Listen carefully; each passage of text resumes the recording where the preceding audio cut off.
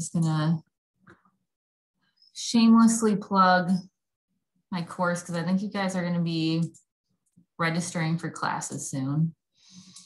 You guys can see my screen. And just wanted to do a plug for the course that I created last semester was the first semester, and it went pretty well. And it's a course for both undergraduate and graduate students. So if you guys are physics majors, or even if you're, and I know it's physics majors, engineering physics majors in this course, but also we had chemists, biomedical engineers, polymer scientists, material scientists. So it's a pretty diverse course of people who enroll. But similar to this course, it focuses on instrumentation. Different from this course, I personally think it focuses on cooler instrumentation used in biophysics. So if you have the biophysics specialization or you need some electives for your major, this might be a course to consider. And if you can't take it this coming fall, it'll probably be offered the fall after. So as a senior, that can be an option as well. So if you have more questions or want to learn more about this course, feel free to reach out about that. But we can get started with the lecture of today, which is focusing on the lock-in amplifier. And that's going to be the focus of Lab 5 completely. And this is an instrument that you haven't used in lab yet.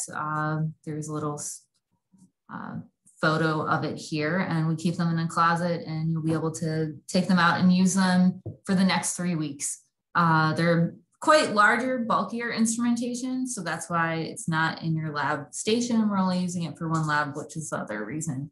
But a lock-in amplifier is a way to detect very weak signals. We'll be going over how it does that mathematically, and also what you would expect to see on this instrument.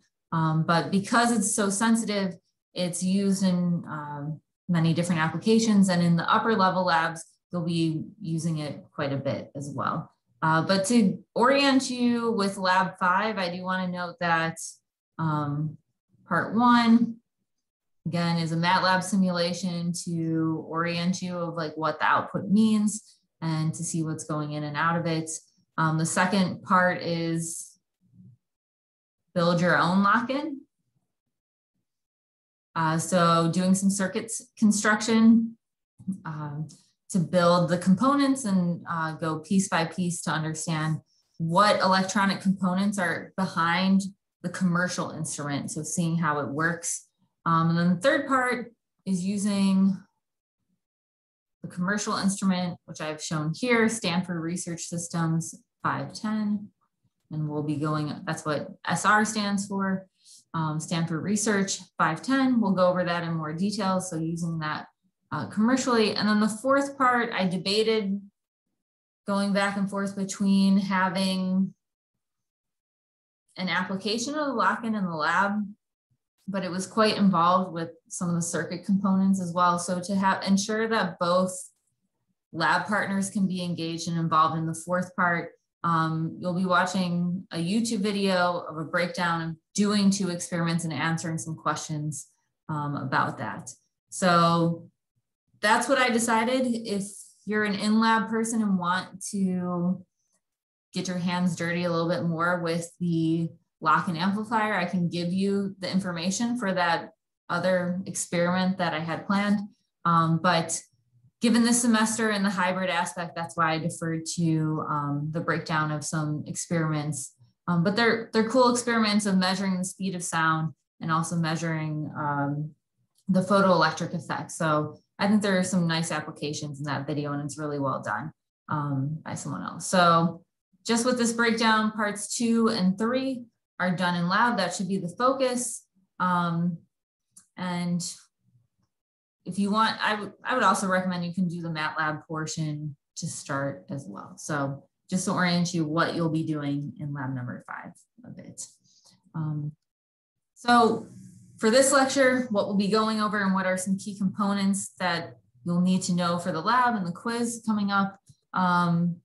First, what is this instrument? Why are you using it as opposed to all the equipment that you've been using so far in lab? We'll be going over the different electric components and what the purpose of those electrical components are, to do some math on your signal to achieve the sensitive detection with the lock-in amplifier. We'll go into a little bit more details of the mathematical principles behind how lock-in amplifiers can detect frequency differences and also phase differences. So there's two different aspects there. So we'll go over the details of those. And also the lock-in amplifier acts as a very high quality bandpass filter. So we'll be going over in a little bit more detail of quantifying the quality factor, just like you did with the bandpass filter, but for the lock-in amplifier instead. So we'll start with uses of lock-in amplifiers. Like I mentioned, very sensitive, and I'll be using the abbreviation LIA for lock-in amplifier. That's what's used in the lab, just like we're using like DSO for digital oscilloscope and the like. That's a acronym that we'll be using. So lock-in amplifier is based on if you're sensing frequencies, if you're sensing phases, how you're using the lock-in amplifier can be used as an analogy and be used as a very sensitive detector for different electrical signals. So one is being a very sensitive AC voltmeter.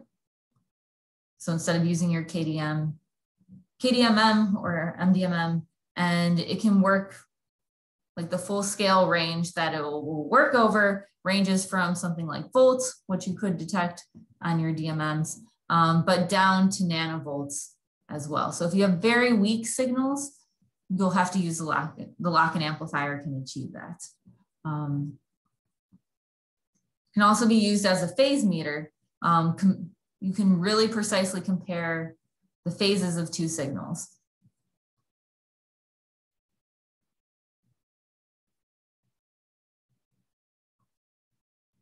I guess accurately and precisely. Precisely meaning to 0.00 whatever degrees there.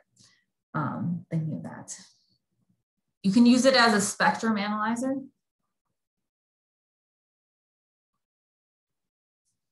So if you're using it for looking at the frequency responses, it can very accurately achieve that.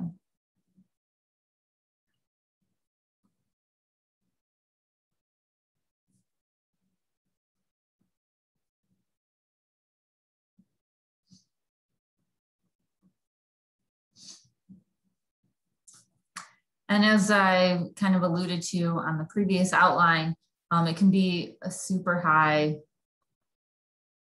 quality bandpass filter. So just by pushing a button, you can get quality factors that are orders of magnitude better than what you can get with a LCR filter. So actually, I think I kept that animation there. Yeah. So this plot should look familiar over here, where we have our power spectrum in decibels versus our frequency on a log scale over here. And we have our noise spectrum that we see here. So as a brief refresher, this offset from here to here is going to be your white noise that's due to thermal and shot noise. We have some peaks that are due to the environment. And then we also have our flicker noise, our 1/S noise over here at low frequencies. So if we're trying to measure a very narrow band, that's what the lock-in amplifier is good at. It's having a very narrow bandwidth here, and based on, again, your center frequency that you have in your band, you can get your quality factor from that. So we'll go over those details of how good of a Q value that you can get when you use a lock-in amplifier as a bandpass filter. And similarly, or relatedly, for noise measurements, you can get your full frequency response of a system. Since sources of noise can also be, they're not always high. They can be somewhat low levels. You can, using this as a sensitive voltmeter and also a spectrum analyzer, you can characterize sources of noise, your noise, and quantify that using the lock-in amplifier. Something to note, something to note with the Stanford Research System, so this is the front panel here, and something I'll probably reiterate multiple times, well, reiterate in this lecture and also in the lab, is seeing the entire scale that a lock-in amplifier can work over. It can get down to nanovolts here. So this panel sets your sensitivity of your lock-in amplifier. And you can see over here, these are different units. So it starts at 500, goes down to 1, and then you can be in the volt range, millivolts, or nanovolt range. So this is where you're setting your sensitivity. And also the dynamic reserve over here is related to the dynamic range. Around that sensitivity, how large of a voltage range is it responsive to? And we discussed that a bit last lecture about how you quantify the dynamic range. So this is the panel that you'll be using to select like what range of signals that you're looking at. And it's very, very important to have this at the correct setting over here. If you have this set up to detect nanovolt signals and you're providing something on the order of volts, you're going to damage this instrument. So it's very important to double check that, to not overload. That's what the status over here is indicating. There's a light over here that says overload, and that will tell you if you're overloading your instrument, if you're providing too high of a voltage or a current and damaging the instrument. And if that light goes off, you want to remove the source right away. So this isn't an instrument that you want to play around with blindly, because you can damage it. You can play around with it, but do it in an informed way, knowing that you won't break this setup.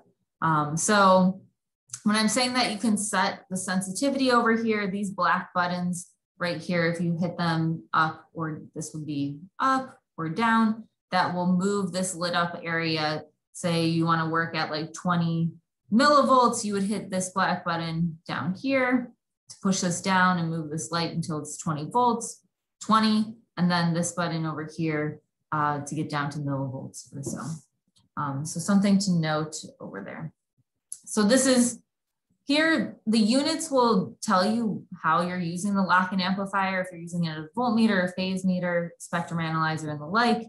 That here with the sensitivity, with the voltages, that's one way. Over here in this panel, you can change the phase, and that would be if you're interested, of course, in using this as a phase meter. And we'll go over these panels in more detail later in the lecture. So any questions in some of the uses? This very general introduction. It'll become more clear as we go through how this lock-in amplifier works. And there's going to be 3 components, electrical components, that are necessary for the lock-in amplifier to work. The first one is that you're going to be comparing your signal of interest, and that has to be an AC signal to a reference signal. So I guess this is like 1A, this is 1B. That you need to have your signal of interest and also a second signal, a reference signal. And you need to be working with an AC signal. Let's see, did I include that? You need to be working with an AC signal because, one, the reference signal is always an AC signal, and you're trying to look at the differences between these. That's what the lock-in is very sensitive to, the differences between your input and your reference. And if you have something that's DC, there's not going to be any changes going on. There can also be drift of that DC signal, and also can be more sensitive to noise as well, if there's some frequency dependence on your noise there. So if you have something that is DC, it has to be converted to an AC signal. So one way to do that, I think we discussed this a little bit. You can do that electronically. If you're working with optics or with a laser, this is a chopper wheel. And in the YouTube video that you'll be watching some experiments being done, they use a chopper wheel to modulate a light signal from a diode. So then it's an AC signal. So that's one way to do that with an optical signal. With an electronic signal, you might have to use a summing circuit like you've used in the past, where you feed in a DC signal with a known AC signal. In the same way, like this chopper wheel, you know that how the frequency that you're modulating your input there. So we're going to write these two. The first thing that's needed in lock-in amplifier is your input AC signal.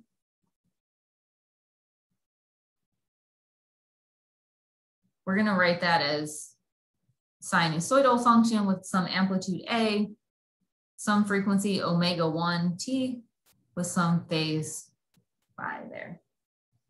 So we'll say this is 1A.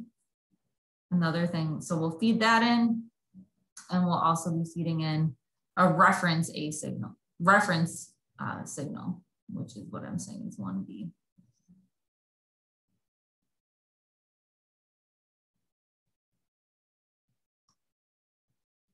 And the reference AC signal is usually a sinusoidal function or a square wave traditionally. And we're going to say that it's at this known frequency omega 2. And we'll just write it as sine omega 2 times t. Where here the important thing is going to be the frequency, that omega 2 of the reference. So that's what we're starting with. What the lock-in then does is it multiplies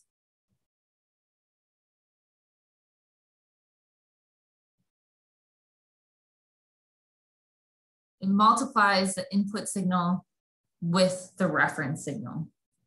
And this multiplier, when you're in the second part of Lab 5, you're going to be using an AD633 op amp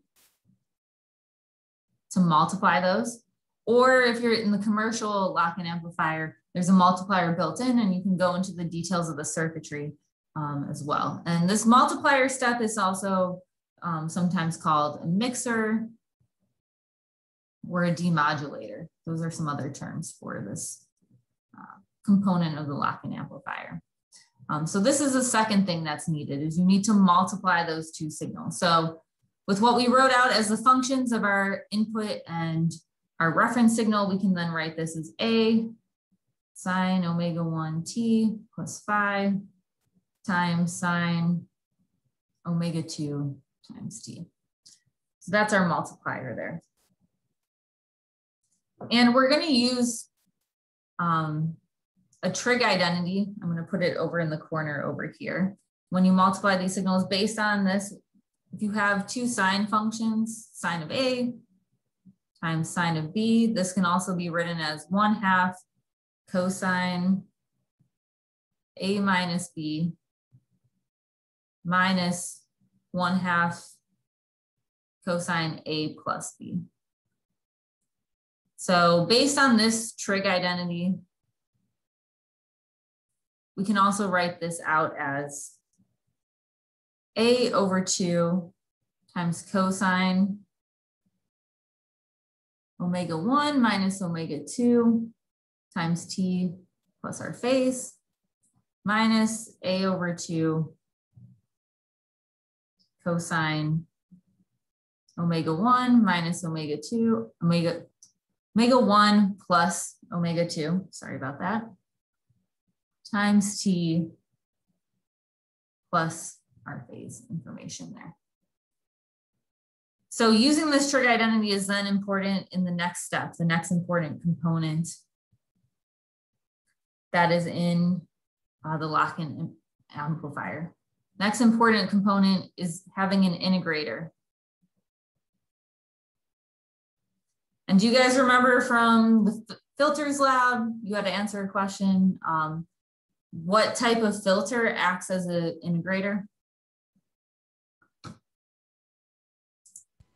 Low pass filter. Yeah. Yep. So I hear some people saying low pass filter. Dina puts low pass filter in the chat. So yeah, the integrator will be a form of a low pass filter. And we can sketch out the frequency response function of the low pass filter. So we can put this on a dB scale, a log scale, and it'll look something like this on the log scale. And that how this integrator will work, you want to pick off the cutoff frequency. So if we have our cutoff frequency here, where it falls off by that 3 decibels, you want to select your integrator. So the cutoff frequency, if you look at our expression after the multiplication, we want to pick that off, that we keep this lower frequency component over here. So we'll call this the omega 1 minus omega 2, while rejecting our higher frequency component, omega 1 plus omega 2. So in this equation here, selecting your low pass filter time constant or cutoff frequency, so you keep this and you reject this second term. And if you collect that time constant correctly, what will happen is when omega 1 is approximately equal to omega 2. So when you're using your lock-in amplifier to look at the frequency of your signal, if these frequencies are locked in or if they're matching, what you'll get, if this is much less than your cutoff over there, what you'll get as a result, this will be approximately 0. And what your output will be is A over 2 times cosine of your phase information, which will be a DC output or a DC result here. While this term, this higher frequency termed, will be rejected or removed. So the only time that you'll get a signal out, if you select that time constant correctly, is when your frequencies are matched there or locked in. So after this step, you'll have some DC signal. And if our integrator is the third component that you need, I guess the fourth component, I guess it's kind of optional, but is usually included in there, is that you, in many lock-in amplifiers, is you have a DC amplifier. So if you're looking at relatively weak voltages, like when we discussed getting down to nanovolts, having a DC amplifier present means that you can actually like detect that signal. You can detect that low voltage output, and that's your result in the lock-in amplifier is a DC output. I'll star this and put a little happy face that you only get this when your signal and reference are locked.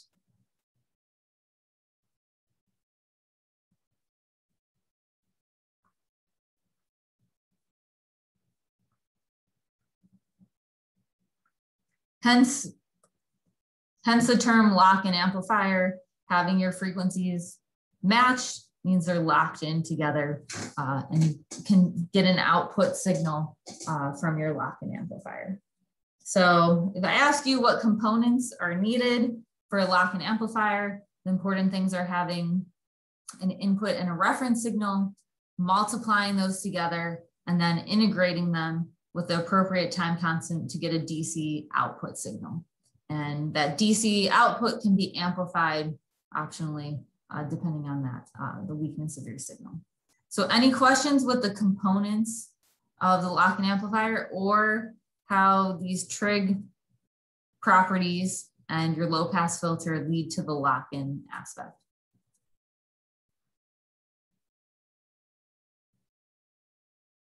Okay. So we'll move on to also how the lock-in amplifier can be used to detect the phases of signals. So we're going to start with that same multiplied input signal, reference signal, and the trig identity. I'm just going to rewrite that out from the previous slide.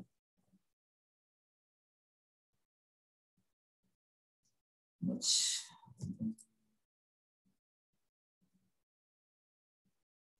these and pluses should not look so similar. I'm sorry for that.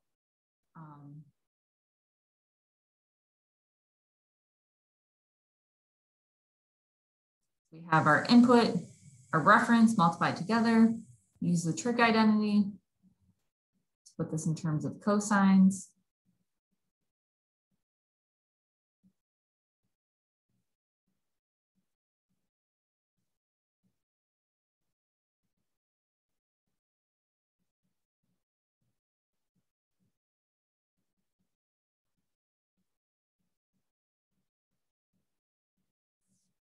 Okay. So if we have a case where our signal and our reference are locked in, if the frequencies are matching, what we're left with is then a over 2 cosine times cosine of 5 minus a over 2 . So if we add these two together, if they're matching, we can approximate this as 2 times the frequency times t plus the 5. I forgot to include. I really don't know how to erase on this thing. If I hit undo, it won't let me.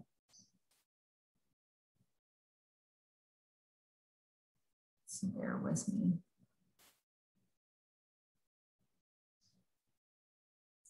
So that's what we would be left with if we're locked in here. We said already that then we can ignore this second term if we select our long pass filter, our low pass filter correctly. So we can just focus on a over 2 times cosine of 5. So knowing how the values of cosine, if we just focus on cosine of 5 here, if phi is equal to 0 degrees or 180 degrees, we'll get a value out.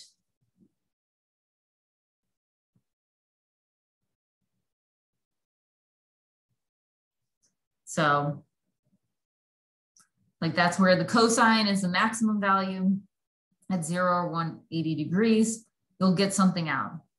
But if the phase between your two signals is 90 degrees, what you'll get is attenuation. You'll get nothing out since cosine 90 degrees equals 0 there. So this is how the lock-in amplifier can then act as sense phase differences between your input and your reference there. So how we've written this, we're just fixing the phase of the reference signal to 0. And if relative to the phase of your reference, if they're 90 degrees out of phase, if your input signal is 90 degrees shifted from that, you'll get nothing out versus if it's in phase or 180 degrees out of phase. So these are this is the math behind how it acts as a phase sensitive detection. So I have some sketches here, or I have some plots here to show some differences. And here we have our different signals, and I have shifted these with different offsets. You can see, just like when you guys were making your lab, working in origin, shifting those off by some arbitrary offsets. That's what we have. So here, our reference signal we're using is a square wave, could also be a sine wave. And we're providing that, we know that reference signal there. We then provide an input signal that's a sine wave. It has the exact same frequency and the exact same phase. So you can see that these are lined up here. We're going to multiply these together. So here we have positive times a positive, negative times a negative, so on and so forth based on this, that then our output here would all have a positive voltage as well. So that's the multiplication step in the lock-in amplifier. The next step is then doing the integration. where I said with that low pass filter that selecting that integral value is very important. So it's very important to average over many cycles of your signal, of your reference.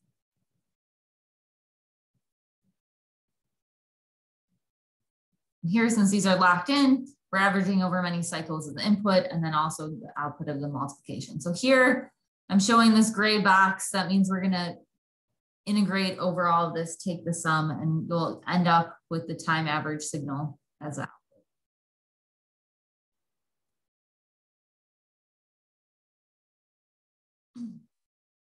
So in the lock-in amplifier, I think I have a sketch here, selecting this value for your low pass filter is all written in terms of the time constant here. So you can see that these are the different values. You can go from 300 to 1. Here they indicate seconds or milliseconds, and for some reason, Stanford Research Systems uses a capital S or this for milliseconds, but realize that the S stands for seconds, different than the accepted units that should be used.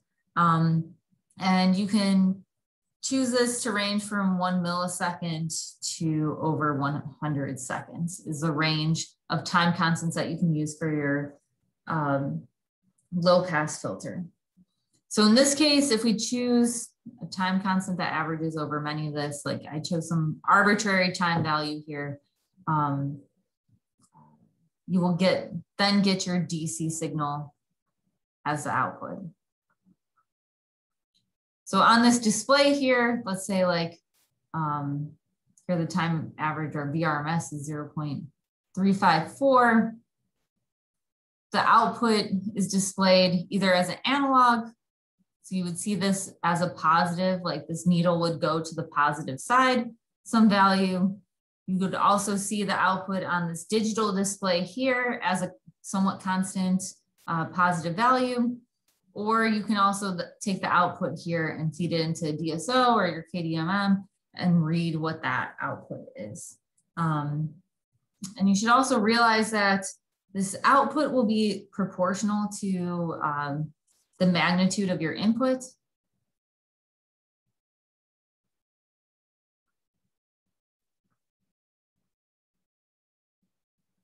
Where this alpha here is indicating proportional to, I mean, I guess that's technically a different signal. So if you double the amplitude of your input signal, then this needle would move twice as high over here. If you half it, it'll move to half the value there. So this is measuring like the locked in frequency response here. We can also see the locked in frequency response, but also being sensitive to phase. So if we shift our input signal, so it's 180 degrees out of the phase compared to what we had on the previous slide, what would you expect to see change in your output after the multiplier step?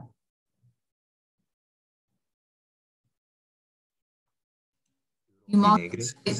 Go ahead. I was just going to say it'll all be negative. Yeah. So what you would see is a similar shape, but just flipped over the y-axis over here. So you'd have a negative output here. So that seeing that you have a negative signal as your output would be indicative of the phase shift. Or you could shift your reference phase, the phase of your reference, and see if you see that switch from positive to negative and get some information that you have a locked in frequency to your reference, but also that you have that phase shift there. So some of the sensitivity as well. Then for another example, let's say we keep the same frequency. Now we have the 90 degrees phase shift. So we're going to get a different looking output signal over here. So not sinusoidal, but what you can see is because of this 90-degree phase shift, what we have is this is symmetric around the y-axis. So we have equal contributions at positive and negative. And if we're taking the integral, if we're averaging over many cycles over here, what that output would then be is 0. So again, it's important to average over many periods.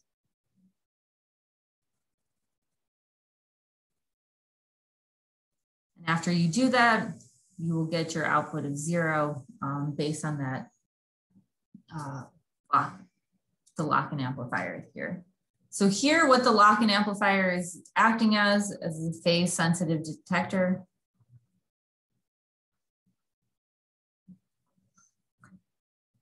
Or you'll also see this referred to acronym PSD for phase-sensitive detection. So this is showing that the lock-in will only respond, it will only have a DC output when your input is in phase or 180 degrees shifted in phase with the reference. But if it's 90 degrees, you'll have something else. The last example I want to show is the frequency dependence here, that if you have something that your reference and your input signal are slightly different frequencies, can you sense that? So here we have something that's a reference signal. You can see over what I have plotted here that there's 10 cycles. The input signal has 11 cycles. So very small difference. If you're visually looking at this, you might not quite notice it. You can see I've traced after a certain number of periods that they're not lining up at all. So if we multiply these two together, we get something quite funky. It starts over here where we have mostly positive signal. Then we get something that looks similar to the last slide where when things were 90 degrees out of phase, then it shifts mostly to negative and back to positive or so. So this is an example where it's showing that it's very important to select your low pass filter correctly. Because if you don't, you'll actually get something that will falsely tell you that these have the same frequency. So like,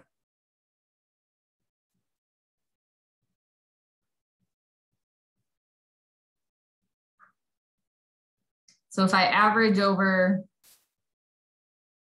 let's say the entire time that I've pictured here,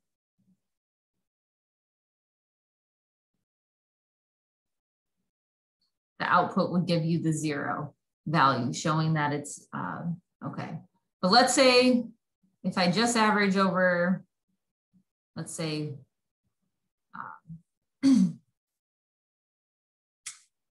about a period or so, or 2 periods, then what I would see is after I integrate over this amount of time, I would see a positive value. Then I would see the needle shift to 0 after I average over, I guess, this section here.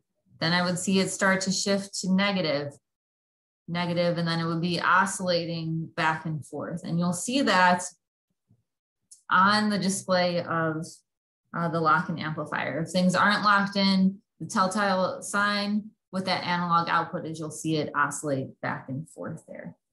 And this is really closely tied to when we talked about Fourier's trick. So we said that over a single period, if you have 2 sinusoidal functions, if you integrate over an entire period, what you would get is 1 versus 0, depending on if it's 1 if the frequencies are matched, if M equals N, but you'll get 0 if they're not matched. Who knows what I'm writing here? That the frequencies need to match there. So if they aren't matched, what you're going to get is an AC output. That's why I'm saying where that needle is, which is pointing to that your frequencies aren't matched or you have the wrong time constant based on what you're interested in quantifying. So to give you another example of this, different than this plot here, something else we can also look at is like, let's say we're comparing a 100 Hertz versus 1001 Hertz signals. So basically what I'm showing here is you have to average over, let's see, 1, 2, 3, 4, 5. Like if we actually want to get a 0 output, our time constant would have to be something around 5 periods here. But if we were comparing 1000 versus 1001 hertz, the period would be equal to 1 millisecond, and they would come in and out of phase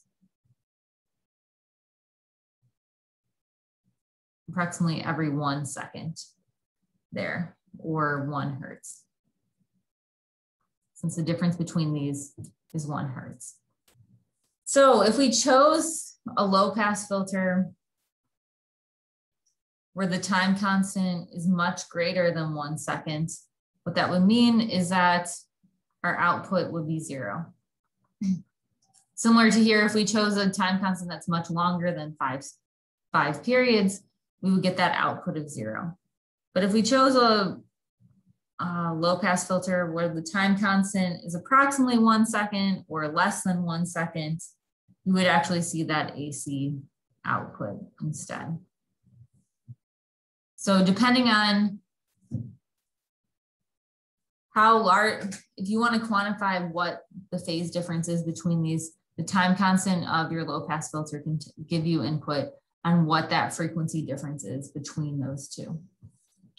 So any questions with these plots that I showed?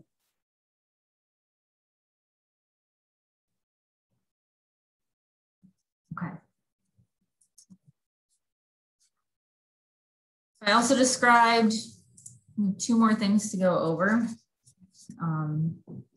The quality factor of the lock-in amplifier, how it can be used as a bandpass filter. So I want to go back to that 1000 hertz versus 1001 hertz example there.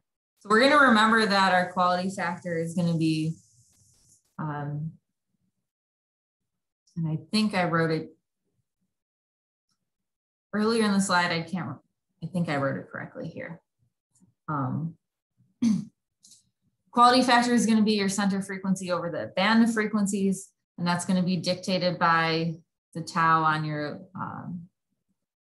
low pass filter there. So for our example of 1000 versus 1001 hertz, we're going to say that we're going to fix our time constant to 1 second there. And that's going to let us distinguish a 1 hertz difference out of 1000 hertz. Do I have that flipped? No, okay. So that's setting our time constant to that means that we can detect 1 hertz out of that 1000 hertz. So then with our Q, we can then put this in as 1000 hertz versus our band 1 hertz, which gives us a quality factor of 1000 here for our lock-in amplifier. And if you compare this to what the example that I gave you with the LCR in lab 3, I think the quality factor there was, I think it was about 7 or so is what we were aiming for. And I think it ended up being worse than that. And if you tried really hard, you could probably get to something around 50. Versus with the lock-in amplifier here, I just gave you a quick example of achieving a quality factor of 1000, but you can easily get up to 100,000, or even better if you're using like one of the top of the line lock-in amplifiers. If you're using it in a bandpass filter type application. So clearly that's much better. And it's also much easier. The difference is it's much more expensive compared to using electrical components to make a bandpass filter that costs a couple pennies or so. So it's a cost. It's something where you have to weigh the cost here. But if you're really looking for small frequency differences in signals, you can get great measurements over here. So any questions with the Q value for lock-in amplifiers? Okay. So I do want to go over the specific lock-in amplifier that you'll be using in lab for the next couple of weeks. We went over a little bit of the panels of the sensitivity and the like. So up here at the top, that's the front of the lock-in amplifier. Down here is the back of the lock-in amplifier. And it's important that I'm showing you the back because you actually need to use it. So first area that I want to point out is the reference. So one thing on the front of this panel, you can see they break it up into different areas and they have different titles on the top. And over here is where you provide your reference signal. So you actually provide the reference signal to your lock-in amplifier. And this is what you'll be multiplying versus your input, which is over here. So one nice thing with these lock-in amplifiers is they provide a reference if you want to use the lock-in amplifiers itself as a reference. And that's what these BNC junctions are over here, that you can feed the built-in lock reference signal to the front of your panel here.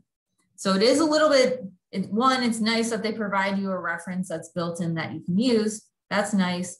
It's not as nice that they put it in the back and you have to connect it to the front. So the engineers in the course, you can think about that as like, is that good design or not? But you will be using this built-in reference in the lab. So you make that connection from the back panel to the front, just with a coax junction between those BNCs. You can also fine tune the reference if you want with this panel here. These are trim pots, and I think you have to use a screwdriver to then adjust those if you want to fine tune it. You can also take this reference, connect it to your DSO or your KDMM and measure what the reference is if you would like there. So that's the first area that I want to point out. You can also see that you can change the shape of the reference. You can also change the phase of the reference and shift that. So that's one component and one of the things that's necessary for the lock-in amplifier is having a reference signal. Second panel I want to point out is over here with the signal inputs that you can provide different voltage inputs. That's what A, B, or a current input. That's what the I indicates here.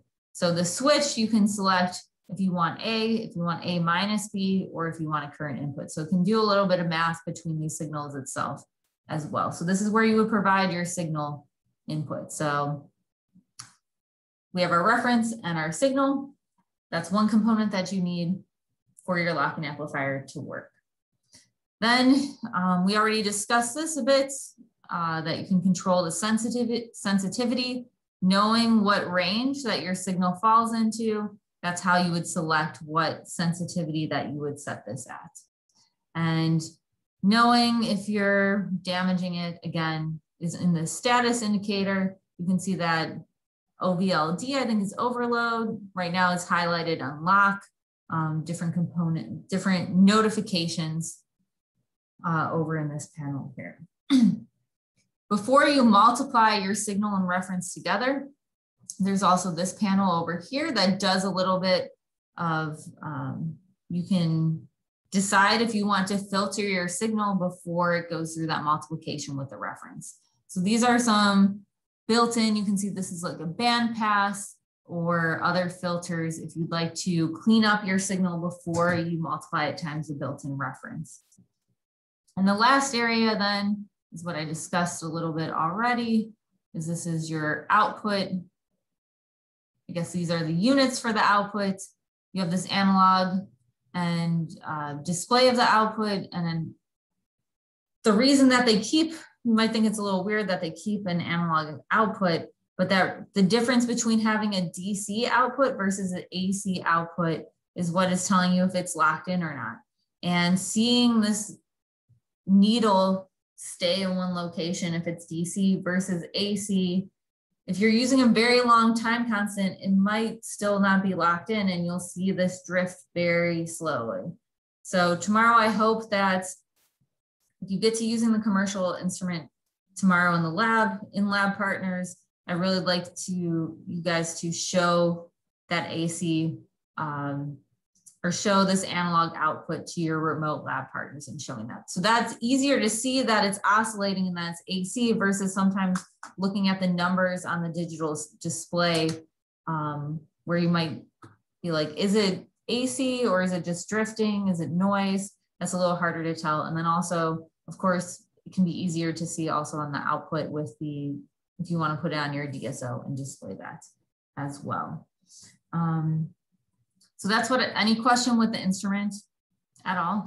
And it'll be much easier to do so once you're in the lab or your lab partner's in the lab and pushing buttons and you can help with the manual as well. Any questions with this? You may have already mentioned it, but is there a difference between the two built-in outputs on the back? Yeah, so I think this says like X6 and X5, and it might be the overall amplitude of those, I believe. And that's something to check in the manual as well. And also, I did want to point out all of the electronics, page 28 of the manual, show all of these, show all the electrical components of the different filters that you can use. So up here, this bandpass filter or notch filters, that's what these buttons are doing up here. You can see with the output, there's that DC gain, the low pass filters for the integrating, the multiplier, these are all in the manual, and the manual will tell you the difference between these. And I'm guessing it's, maybe you're trying to use this to compare different signals at different frequencies. You can quickly change between these two if these outputs have different signals there. So also worth noting is here, this VCO range. I think this button, this area over here has to do with the frequency, and the amplitude is how you can tune those. Other questions with the instrument?